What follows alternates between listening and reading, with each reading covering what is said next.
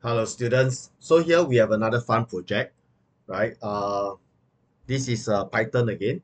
So I'm calling this the Floriculturist.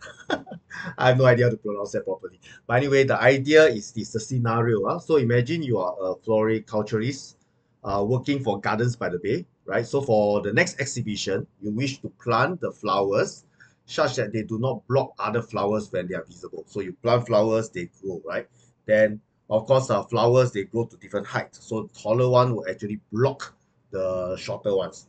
So each type of flower, right, is represented with the following attribute. You have the height, you have when it bloom and when it wilt, right? So flowers bloom, flowers wilt. So the height here represent how high each type of flower grows. The bloom represent the morning that each type actually spring from the ground, and the wilt actually represent the evening that each type of flower shiver and die. That means if the bloom and the wilt actually is the same day, they still exist at the same time and will block each other. So this is something to take note. So the scenario is this: you must plant all the flowers of the same type in a single row, right? So, in the same type of flowers, they'll be fine, right? You want to have the tallest flower as far forward as possible. So you want the tall flowers near. However, right, if the flower type is taller than another type, both can be out of the ground at the same time, and the shorter one must be in front. Else the taller one will block the shorter flower. Makes sense, right? So that's the scenario. A flower blooms in the morning, wilt in the evening. So even if one flower is blooming the same day as another is wilting, they can still block each other. So that's a scenario. So let's see what we have. So the inputs that we are going to collect from the user, right, is the height, a list of height, a list of bloom, and a list of wilt. So there are some conditions over here which we will use for validation, right? So the height, okay, will have the between 2 to 50 elements, so we'll check for that. The blooms have the same number of elements as the height. The wheel also have the same number of elements as the height, so they must match, right? So the height will have no repeated elements. So we are assuming that the different flowers all have different heights, right? So each element of the height will be between 1 to 1000. That's the units that we'll use to measure the height. Each element of the bloom will be between 1 to 365, so that will be the days of the year. As well, the will also be 1 to 365. So for each element of the bloom and wilt, naturally the wilt has to be greater than bloom, right? You have to bloom first, then you wilt. You cannot wilt first, then you bloom. It doesn't make sense. So these are the conditions which we are going to use for validation. So take note of that. So that's the input. So these are input we are going to handle, validate, and then after that, manage the input into the form that is useful for us for processing, right? And what is the output that's expected of us? The output will just be a single line of integers which contain the element of the height in the order that we plant them to achieve the goal. So we'll plant them in such a way that they will not block each other as they grow, right?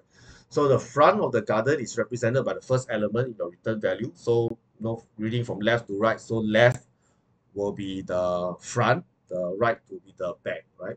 Uh, the elements of the height will be unique. So like I said, the flowers, they don't have the same height with their different flowers. So there will always be a well-defined ordering. Okay, so that's the idea. So there are some scenarios for you. Example one, they start for example zero. That's the question. So feel free to pause the video and read them if you want to get a better idea. We could use this for your test cases as well, but it's not exhaustive. Okay, but the idea is there.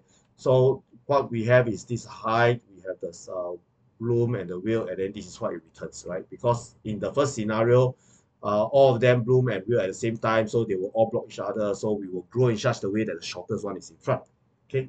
However, in the example one, you'll find that the bloom and the wheel dates they do not overlap. So since they do not overlap, you'll have the tallest one in front. So five will be in front, right? One will be at the back. Okay. So that's the idea. Over here, okay, they overlap again. So the wheel and the bloom day they intersect. So in this case, we'll still need the shortest one in front. And of course, there's a scenario here where there's some overlap and some non-overlap. So in this case, you will read the info properly, and you can find that 3, 4, 5 can go first. So the plant number 3 will come out. Okay, it will not be blocking, right? So I mean, because 3, 4, and 5 they block each other, so 3 will be in front, but 1 and 2 are not affected. so they can be at the back. Okay, so you can read the details here. The difference here is that the third type of flower will 1 day earlier than the blooming of the fourth flower. So we can put the flower, the height, number 3 first, right? And then 4 and then 5. So this is fine. Now 1 and 2 is okay at the back. Okay, we can also order them with the height one first, but we want the taller one in front. That's the idea. So we can adjust. Okay, so this is a very interesting scenario. And you can see that what I've written there, this is a suggested solutions. Well, when the teachers plan this scenario, I can let you know that there's definitely more than one way to handle it. In fact, as I was trying it out, I realized that what I did is not exactly the most optimized, but my objective when I'm trying to do this is to make it as readable as possible. Okay, optimization is actually something for professional programmer. This is for educational purposes, so readability is more important. That you understand how the code works. Okay, so I'll mention those as well when we look at it. So some prep work needs to be done, right? Because this is going to be a long code. I will actually have some UDF, okay, user defined functions, to help me to organize things a little bit better, right? So the first one I did was to actually have the validation as a function all by itself. Okay, so you can see here, I validate the inputs. So I do know that I'm going to collect a list of height, a list of bloom, and a list of wilt. So this is fine. So this is what I've collected, put it inside this function, and I will check that the height, uh, the elements inside the height, right? They are actually between 2 to 50. So very quick check, no problem. Just an if statement will do. Okay. I also want to check that they all have the same number of elements. So I check whether the bloom and the wilt, they have the same number of elements at the height. So if they are not the same, then of course I'll return false. Otherwise, later I'll return true if everything else works fine, right? So the third things I check is to make sure that the height is not repeated. Over here, I make use of the set over here, right? So by having the set there, if there's a repeated one, they will just be classified as within the same element inside the set. So the length or the total number of elements inside the set will actually differs from the length. So this is a case where if is within the height I have a repeated, but it's not repeated when I cast it into a set. So the length will become different. Then that means that's actually repeated, so I'll return false. Okay, otherwise it's fine, right? Going on, next one, check that the height is between 1 to 1000. Okay, so this one should be quite straightforward for most of you. And then after that, of course, for the bloom and wilt, I check that they're in between 1 to 365. Okay. Finally, the last condition, right? Because each of the element, the index, I want to check that, make sure that the bloom date is actually before the wilt date. So if the bloom date is more than the wilt date of each element, of each index, I will return false. Okay. Otherwise, if all the checks are fine, okay, everything passed, I never return false, then I return true at the end. Return true at the end. So that's the validation. We sort it out already. So get the validation sorted out separately. It makes the whole code cleaner. This is fine, right? Then I actually have the next section here where I say I sort the input. What happened is in the example and the instructions, you find that the height is arranged nicely, 5, 4, 3, 2, 1. But when the user input, they may not input them in that order. So I do want to sort them first so that I have the tallest one in front and the shortest one at the back. So I have my first arrangement in that way without considering the bloom and the wilt first. So after that, then I sort it out. If not, there's too many things to consider and the things get messy. So down here, I sort it according to the height, okay, in descending order, tallest to the shortest first. Now, like I said, this is not the most optimized. It's just not the most efficient sorting method. I actually use a bubble sort here. But one of the reasons why I use bubble sort here is because it allows me to make it very readable when I actually adjust. Because I'm not just sorting the height, I'm comparing the height. But as I compare the height, when I do the swapping and adjusting, I also adjust the bloom and the wilt because they must match, right? So the same index must follow along, which is why I use a bubble sort here because it's very clean. Is there other ways to do this? Of course there is, okay? In fact, one of the recommended way in this case is actually to zip the height, the bloom, and the wilt together.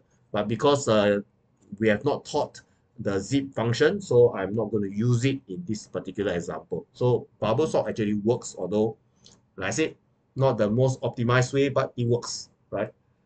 So we have that. So we sort it out. Okay. After we sort it out, so we now have all this information in the order by height, descending order. But when I return it, I don't want to return all these lists separately, because later on the processing, I don't want all the lists everywhere. I want it as clean as possible. So to help to get the cleanest way of collecting the data so that I can do my processing, I actually collect them as another separate list called flowers, right? So what happened is, for each of these flowers, each element inside of these flowers is actually another list, and inside this list you have the height of the first for flower one, the bloom of flower one, and then after that the width of flower one. Then the next element is another list, which is the height of flower two, the bloom of flower two, and the width of flower two, and so on and so forth. So it becomes a collection of flowers. So this flowers list is actually just flower one, flower two, flower three, flower four. Each of these flower will have these three attributes. So I will just return this list back to my main function. And I just need to handle this one list as my input. Very clean. So that's why we do some work over here. Okay. So I create the flower, I declare it, right? Then after that, I run through the entire index. And for each of these index, I append a list like this, height, bloom, and width into it. So it's done. Okay, so that's what we do. So when I run this sort input, I actually, what I get back in return is actually just one list or an array, or you can even imagine it as a two-dimensional array, right? And of course, very short UDF here to check whether when I put two flowers in, because remember now my data, right, is actually sorted according to flowers. So flower 0, flower 1, flower 2, flower 3, and so on. So I collect two of these flowers that each of them is actually a list, right? I put them into this function called isBlock to check whether they're blocking each other. So that's where I'm checking now. So each of these flowers that come in here, right? The index 0 is actually the height, index 1 is actually the bloom, index 2 is actually the width. So I just need to check whether, the flowers, the bloom, is it more than the width, or whether the width is less than the bloom. If it is, then they do not intersect. So if they not intersect, they will not block each other. So if they do not block each other, I return false. Otherwise, I return true. So this is what I prepare in the UDF. So sometimes having this UDF, break things down, debugging is also easier. So I clean it up like this. It's very useful. So later on, I'll just use these functions in my main function. Ready to go to main function? Okay, so of course, anytime you need to actually look at the code a little bit clearer, slower, you feel free to pause the video, study it, and after you get inspiration, go back and try out on your own. All right. So the input, well, straightforward. Just collect the heights, collect the bloom, collect the width. So the input, as shown in the instruction earlier, will just be a series of numbers. So I will collect them as a string naturally, and then I want them as integer because I'm comparing them later on. So if I compare integers, makes sense, right? I can use the inequality uh, uh, and so on. So cast them as integers. So I have a height here, which is the input height. Cast them out. Okay, as each one as an integer. So I have a list of integer here. Same with bloom, same with width. Okay. After I've done that, okay, I have the data. I will validate them, right? So I check, validate them. So I send them into the validation function that I have. Okay, the height, the bloom, the width, and we have already checked this out, right? It takes in these three lists and it does all the comparing. That's why I change it to integer first, so that when I throw it inside this function, it doesn't crash, right? So after it validates, if everything is good, it returns true, then I will actually break out of this while loop here. Otherwise, I will say, okay, invalid input, and ask the user to try again.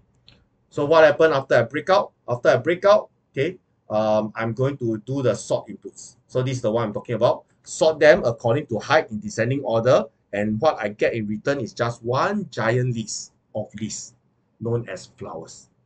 Okay, so that is the input I receive. I've actually collect the data, adjust it in the way I want, validate it, and then yeah, this is what I have, flowers. So now I'm going to use these flowers and process it according to the requirement. Okay, right. So how do I process it?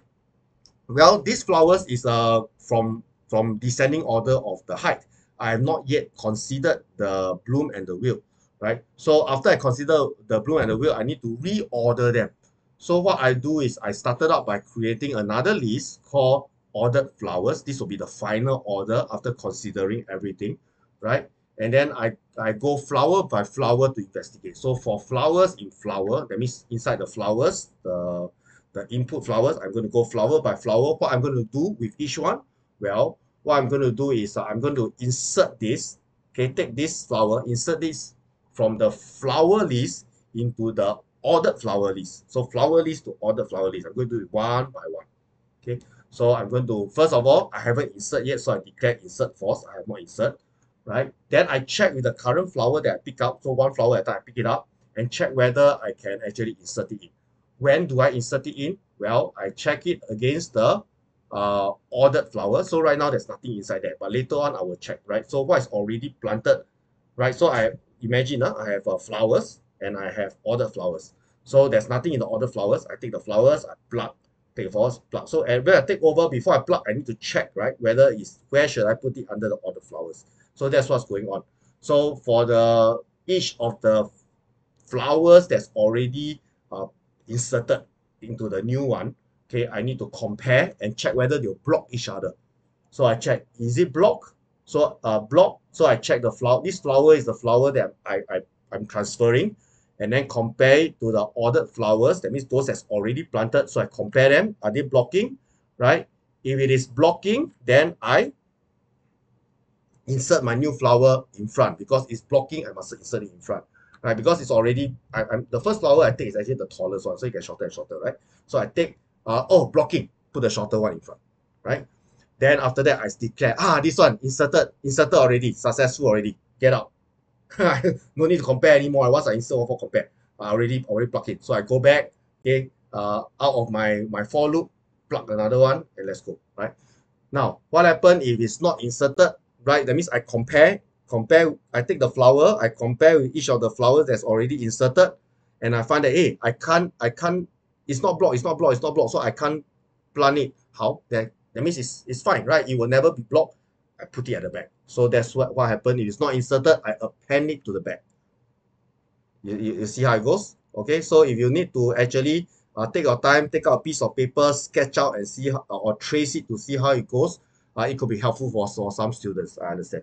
So once I do that, I pluck it out, everything is transferred successfully from the flowers to the ordered flowers. Now, what happened? My output, all I want from my output is just the height, right? I don't need the other information anymore. I don't need the bloom, I don't need the wilt. So the result that I want is actually just all the index 0, right? Because all the index 0 give me all the height. So I collect all the index 0 for the ordered flowers, pick it out, and then print out the results. Okay, so that is my suggested solution. Like I said at the very beginning, some of you actually know we do recommend that you try it out first. If you're stuck and you're having issues, then you compare your answers with mine for some inspiration. So you may have a different approach. It is fine. There are more than one way to do it. So I'm just providing an option. If you're stuck, maybe you by going through what I've come up with, something that I tested it out, it seems to work. It may give you some ideas, right? So happy coding, and I hope you have a nice day, right?